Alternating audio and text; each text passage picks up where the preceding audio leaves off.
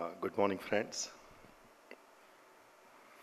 Honorable Justice Manmohan, Dr. Vivek Devroy,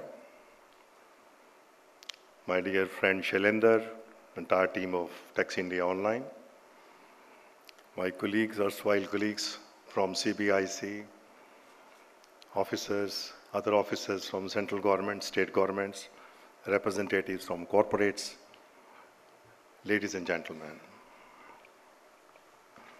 I must say that the topic that Shailendra asked me to speak about is a little intimidating, even to me, after serving 40 years in various capacities in the tax department.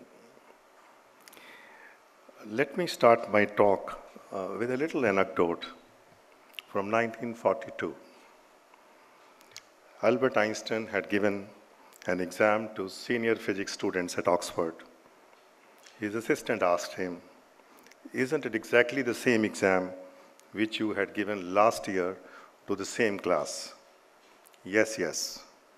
"Well, the answers have changed this time." So what was true in 1942 is far truer today. The rate of change over time has become far steeper than ever before. When we see changes over a shorter spans, we are often constrained by boundaries which may be constitutional, political, technological, or economic. But when you think decades ahead, most of these do not remain boundaries or constraints. We know Elon Musk is talking of placing 1 million people in Mars by 2060. Yuval Noah Harari, I am sure most of the people would have heard about him, famous author of Sapiens, which has sold millions of copies and translated in 65 languages. He believes that humans may cease to exist in 100 years, replaced by AI-enabled robots as new species, entirely being capable of multiplying on their own. Whatever be the credibility of such projections, it is widely believed that the next 25 years would see change somewhat equivalent in quantum to what has happened over the last 100 years. So I tried to spend some time on the field of taxes, how they existed immediately after independence. Total all India tax collections, both central and state governments, after independence were just about 500 crores. Now we are projected to collect nearly 42 lakh crores during 2022-23, which is 8,000 times of the money that India collected immediately after independence. Even if you adjust this number for inflation, the increase is more than 200 times. Now all this revenue has come with one of the lowest tax rates in the century. Top marginal rate of income tax was close to 98%. I repeat, 98% in 1973-74. Average customs tariffs till 1990 were 4 to 5 times of present. There were no tax credits in central excise for the first half of the last 75 years. And in sales tax, VAT was introduced only in 2005.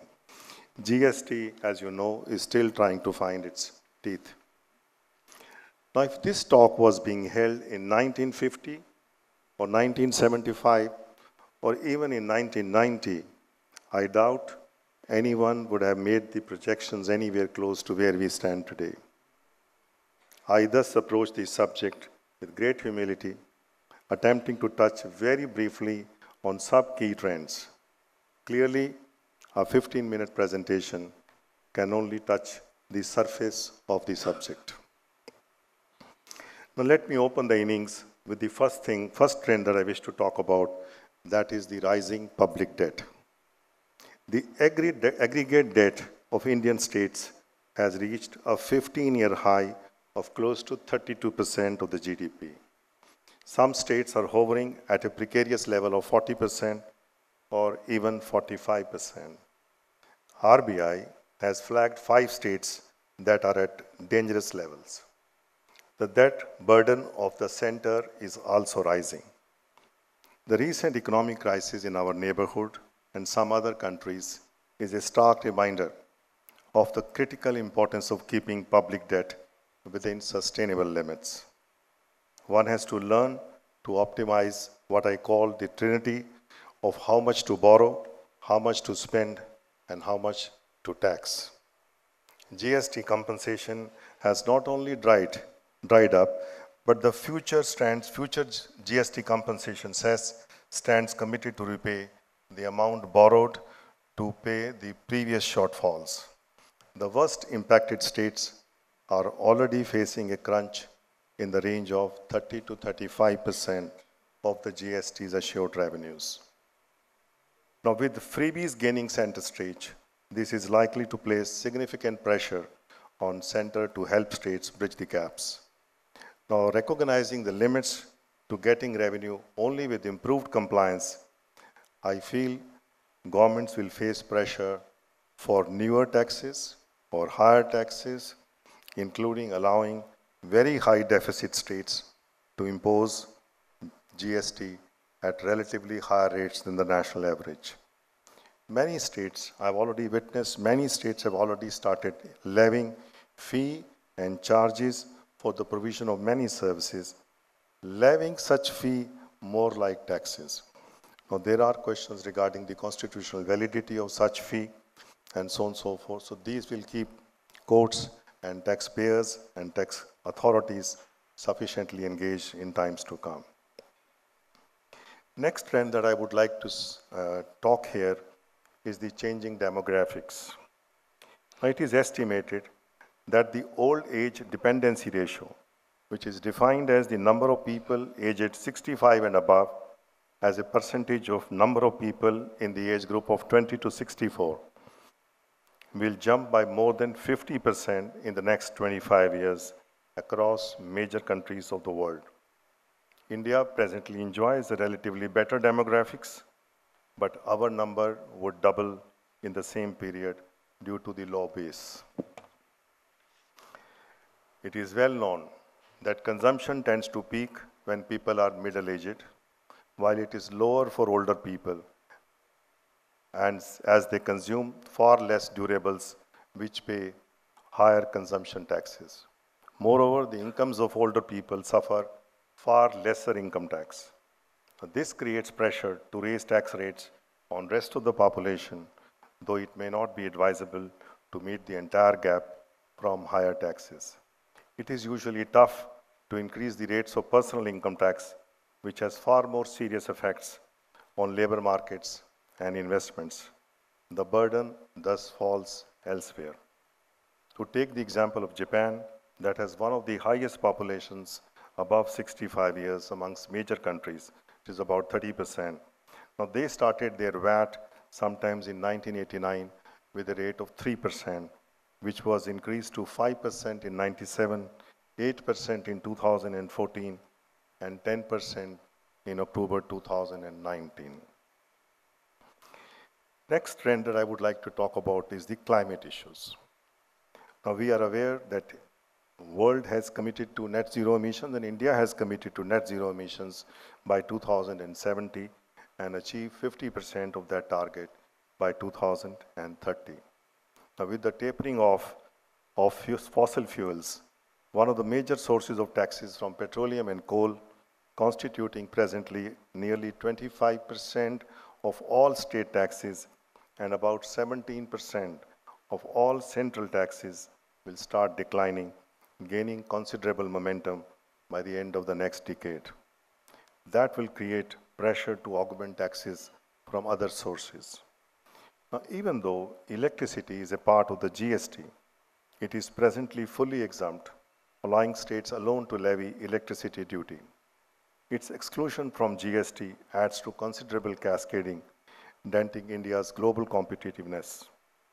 India needs and should see a GST regime to include at least environmentally friendly electricity in GST, supplementing taxes lost on fossil fuels from alternate sources of energy. Next trend I would like to briefly mention is the impact of security issues. International trade is now much more complex, with countries increasingly using trade tools to force rival countries to accept their political or economic demands. This is known as trade weaponization. The US-China trade war in the last few years exemplifies this trend, escalating with almost no influence of the World Trade Organization. The United States has publicly treated many companies of China as threat to national security. The primary tools implemented in the trade wars are the customs tariffs and trade restrictions. Free or preferential trade arrangements are entered into with countries as a means to negotiate larger strategic interests with aim to dent the economic and thus the military might in the desired directions. We have seen North Bloc and Udyog Bhavan increasingly being guided by the South Bloc on such issues, a trend that is likely to become far steeper in future. The next trend I wish to talk about is the formalizing of the economy, in which taxes are both a contributor as well as a beneficiary. Now, we have seen in the past many years that TDS and TCS in income tax have already made significant contribution in this area. In GST, tax credits can now only be claimed if the particulars of the suppliers are validated, making it much tougher not only to evade GST, but also to carry out illegal transactions. The rapid adoption of Aadhaar, UPI, Jan Dhan, and electronic platforms for commerce is forcing a vast informal cash economy into formalization. These electronic commerce operators are being subjected to TCS in GST as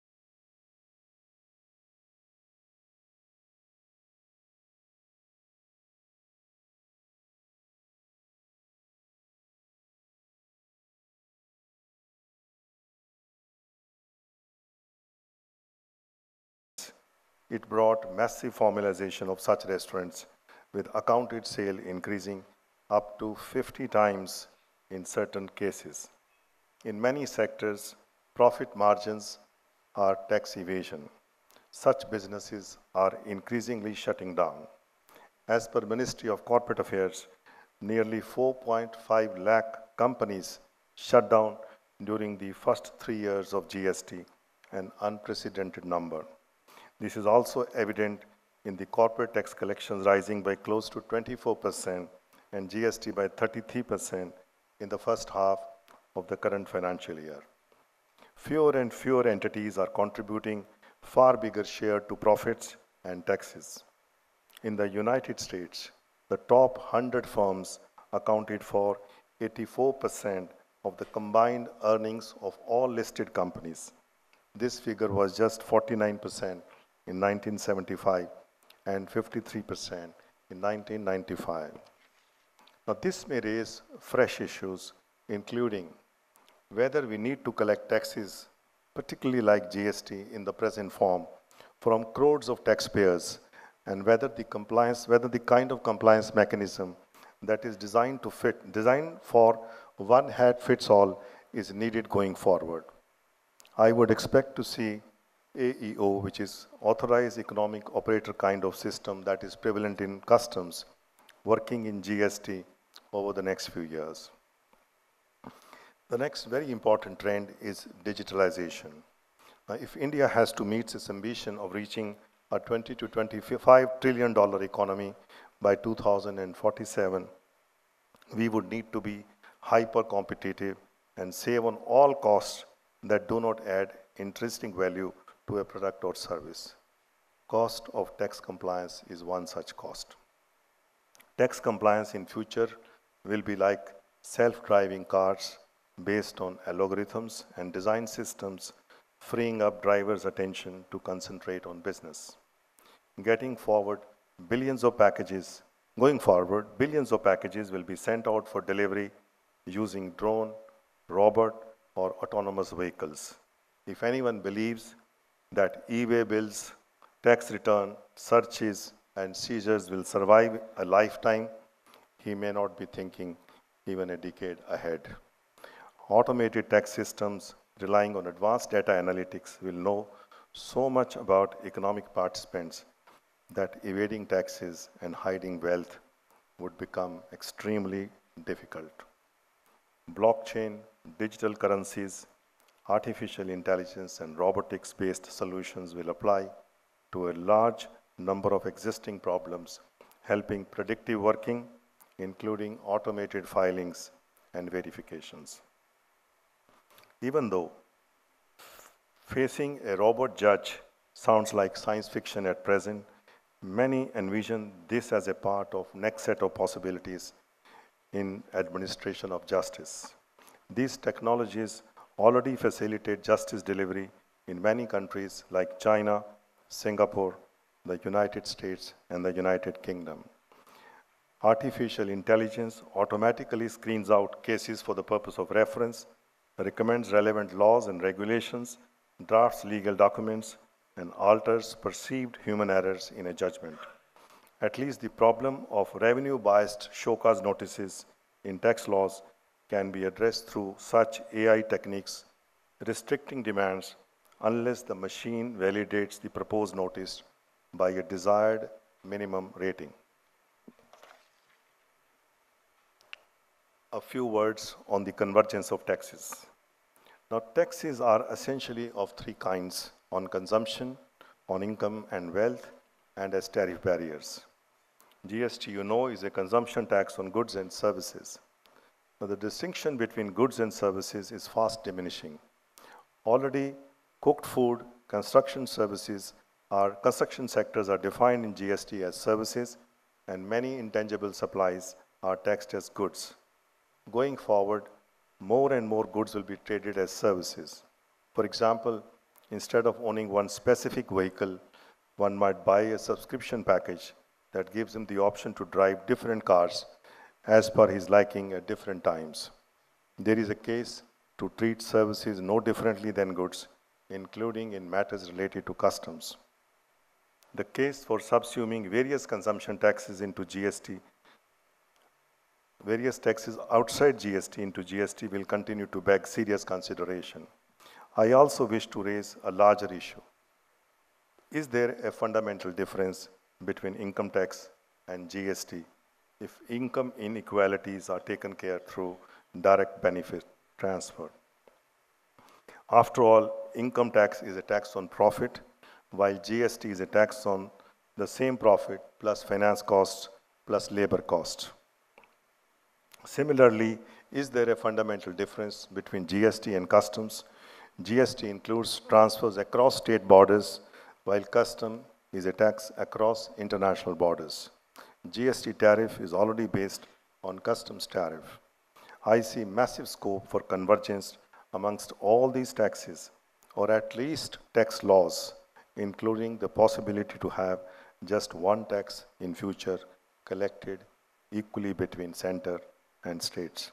This can start with a common tax code on operational issues. As I am reaching the end of my talk, I wish to raise another important question. Where does all wealth come from? Some may say taxes. However, if you tax Peter to pay Paul, it is a zero-sum game. All wealth comes from science and technology. The wealth in the first industrial revolution came from inventions in thermal dynamics that created heat engine, the industrial revolution, and produced the likes of Rockefeller. The next wave produced electronics, and the new Rockefellers were the likes of General Electric. The third wave brought computer and internet and produced new wealth creators like the FANG companies. What are going to be fourth and fifth industrial waves? Fourth wave has just started and concerns advancements in artificial intelligence, nanotech, and biotech. Heroes of this area are not created yet. The fifth wave, which will start in another 25 years or so, is expected to bring fusion power that will bring machine-brain interface and what is called as digital immortality. It is well impossible to project tax scenarios for these technologies. Suffice to say that some of the people who would be dealing with these are present in this room. While new technologies would bring lots of value, it would not come without its own share of challenges, some of which might need new taxes. World is already debating robot tax to be levied when you replace a human worker with a robot to incentivize human employment and creating resources for reskilling or as means of livelihood for those replaced. Now, if future sounds like science fiction movie, you are probably wrong. But if it doesn't sound like a science fiction, you are definitely wrong. I hope deliberations to follow will help us to find a clearer path on some of the issues that I have raised. I see tremendous potential in TIOL to continue to create tax awareness of a very high order in times to come and ignite interested minds to serve our nation far better. I wish them success in every possible way. Thank you for listening me patiently.